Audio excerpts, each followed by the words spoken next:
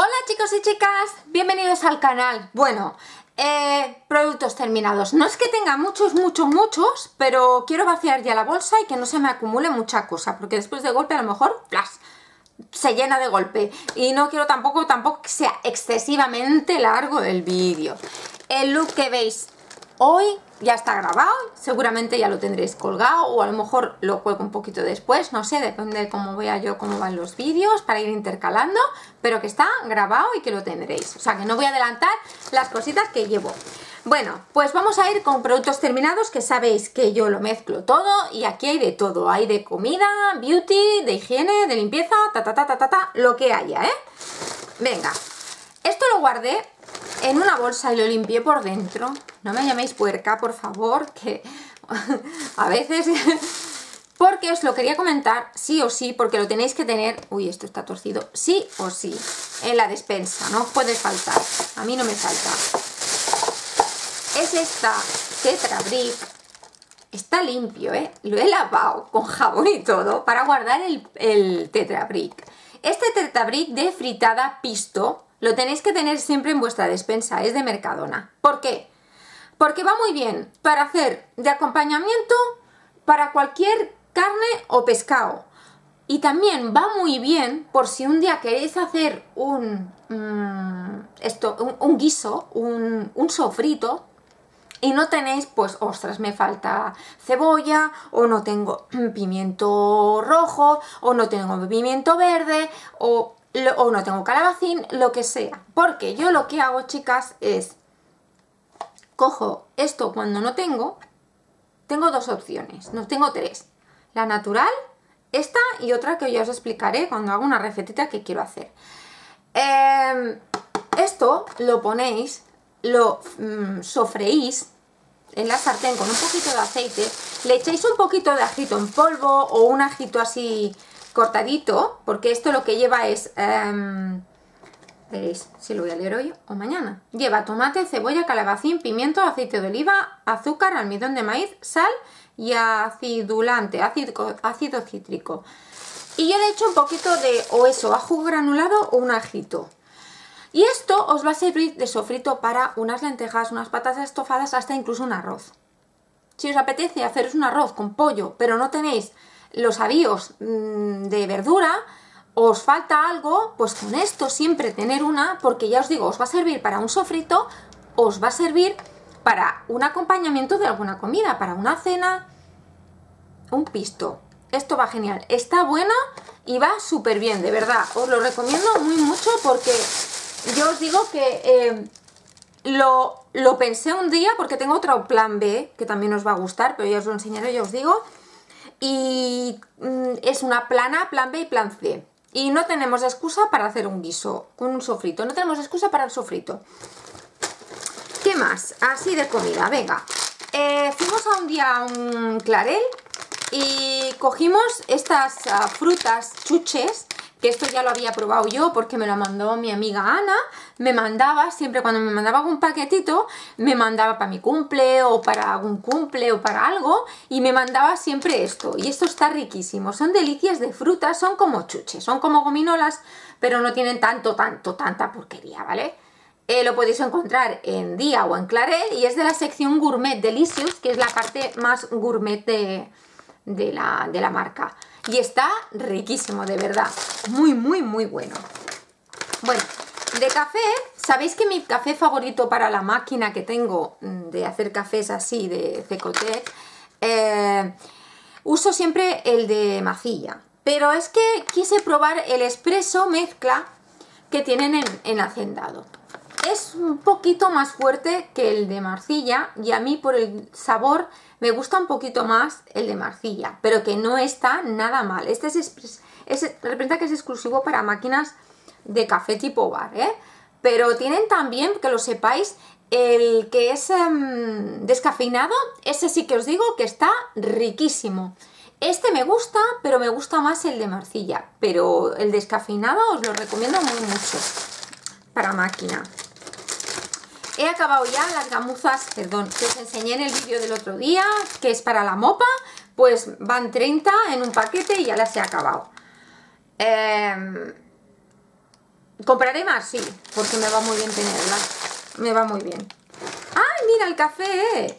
Pues sí, lo tengo aquí. ¡Qué bien! Así os lo puedo enseñar bien. ¡Ay, el pelo! Es este. Este está riquísimo. Buenísimo, buenísimo. El expreso descafeinado de Hacendado. Oye, me he hecho una rima. Seguimos con cosas de alimentación. Me encantan. Hacía mucho tiempo que no las compraba y ahora ya siempre tengo que tener un paquete para hacer algún postre, para un desayuno que mojas la galleta, para una merienda. Pues las tostadas estas de Mercadona. Estos van 4 paquetes de 200 gramos. Y ahora yo tengo uno en el trabajo porque cuando me entra el gusanillo, que ya está casi mediodía, pero que todavía faltan 2 horas para comer, pues me como un par de galletitas y oye, me quita un poquito el hambre. Estos crepes son los favoritos en mi casa de mis nenas. Estos crepes son congelados, los ponéis, no van rellenos de nada. Los rellenos es que no les acaban de gustar, el del chocolate negro, a ellas. Yo no lo he probado aún. Van 8 unidades, lo ponéis en un platito, lo sacáis del plástico, van 2 paquetes de 4, lo ponen en un platito, lo ponen en microondas, 80 segundos y después les ponen ellas Nutella o nocilla, lo plegan, le ponen su azúcar glass por encima y oye, esto parece una cafetería de lujo. Lo que también ahora ya no compro de las de sobre son las palomitas, el grano de maíz. Lo hacemos a la sartén, como antigua usanza. Y la verdad es que quedan muy buenas. Las hacemos tanto con aceite de oliva, que quedan, como con mantequilla. No las hemos hecho dulces. Si alguna de vosotras las hace dulce, que me diga exactamente qué es lo que le pone. Para hacerlo así, que nos queden buenas, ¿vale? Os pido yo también consejo a vosotras. ¿Qué más? Esto que es para el hogar. Antihumedad. Yo he alucinado con esto. Porque yo esto no lo conocía. Tenía unas humedades y lo puse encima de un mueble en su cajita. Y oye, cuando fui a cogerlo estaba todo deshecho, la bolsita que viene dentro estaba que se había hecho agua. Un momento, ¿eh?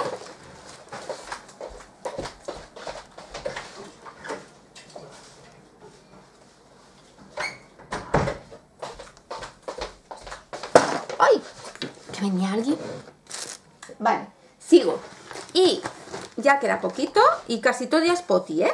Venga, las toallitas de Adermine, desmaquillantes, hidratantes, que me vino en una cajita que me mandó la marca con otro producto, como por ejemplo la cremita del rostro para pieles maduras, que es la que llevo hoy puesta y que va súper bien, ya os hice en vídeo review, que bueno, las hemos gastado ya porque bueno, está muy bien para cara, ojos y labios. Yo esto no lo uso normalmente para desmaquillar, me uso otros, ya sabéis, el doble limpieza y tal, pero oye, alguna vez, pues para cuando me hago estos maquillajes de prueba, para retirarme y limpiarme después bien, pues también me va bien, ¿eh? ¿Qué más? He usado, no lo he gastado, pero lo he puesto aquí porque ya llevo unos días usándolo y os quería dar mi opinión. Es el serum con vitamina C de Druni, el de luminosidad. No es que tenga mucha vitamina C, este de aquí me costó 3,95, ya os lo enseño en un vídeo. Y deciros que me lo pongo por la noche, que ya había alguna chica que me comentaba que también le habían recomendado ahora en verano, sobre todo por la noche. Yo siempre me lo pongo por la noche, intento evitar, pero es más que nada también por mi piel. Sabéis que tengo una piel sensible al sol, tengo alergia al sol y no quiero tampoco ponerme vitamina C, primero para eso y después para las manchas. Ilumina la piel gracias a acción antioxidante. Lleva vitaminas A, C y E. Deciros que me encanta. Me gusta mucho, me deja la piel suave y me la noto hidratada. Y este seguramente repita con él. No sé si coger la crema, mirad lo que os digo. De así mascarillas he gastado esta de Kiko, que es de mascarilla azul, que es efecto matificante. Es un pack que iban 3 de la colección esta de Green Me, que es más natural, y yo me la puse sobre todo, no en toda la cara porque yo no tengo que matificar toda la cara, pero me lo puse en la zona T como pone aquí y me ha ido bastante bien, ¿eh? A mí es que las mascarillas de arcilla me gustan mucho. Y después de Sephora he gastado 2 mascarillas, esta de ojos Estas me venían en un pack que me regalaron, de Sephora por mi cumple. Y esta es mascarilla para los ojos, que es para hidratar y eso, ¿no? No lo pone. Y esta, que es de la misma como gama, pero para el rostro. Y la verdad es que me noté la piel bastante bien, ¿eh? Bien, bien. Lo que pasa es que no son tan baratas como las que os enseñé el otro día, pero van súper bien. Y esto se me ha manchado de café. Y esto es una cosa que os quiero enseñar, que compré en la parafarmacia, en una parafarmacia online, que venía sin portes, creo que me costó 2 euros y pico. De Clorán, es una leche corporal hidratante, que esta es de flor de cupuaçú. Deciros que van 75 mililitros, vale 2 euros y pico o 3, no llegaba. Es que me he manchado todo esto. Hidrata la piel, de verdad, chapó. Me recuerda mucho y yo la recomiendo para las niñas con pieles así atópicas. Había una crema de avena, una loción de avena que tenían en Yves Rocher, que la retiraron, que me fue genial. Cuando la descubrí ya, al cabo de un bote ya la retiraron, me dio mucha rabia. Pero que esta la tienen en tamaño grande con dosificador, pero si que la queréis probar en las parafarmacias, las venden en este tamaño, que están muy bien de precio y que cunde muchísimo, hidrata muchísimo. Y os lo quería enseñar porque, vaya tela la que le porque la verdad es que me ha gustado mucho el producto y no sé si la compraré en tamaño grande o no, porque tengo otras por gastar. Pero que para las pieles así, para niños que son así, con pieles un poquito atópicas, va genial, hidrata mucho, no tarda nada en absorberse, huele bien y va muy bien, muy bien. Entonces os la quería recomendar y por eso he guardado el bote, pero se ha manchado, se ha quedado guarro. Pues nada, que estos han sido mis productos terminados. Espero que os haya gustado, ya sabéis, cualquier recomendación, cualquier cosita me lo ponéis abajo en comentarios, cualquier petición de look. Mari Carmen, ¿tienes la base tal? ¿Me podrías hacer un look? ¿O la paleta cual? O, ¿vale? Me lo ponéis abajo en comentarios y yo en cuanto pueda os lo grabo.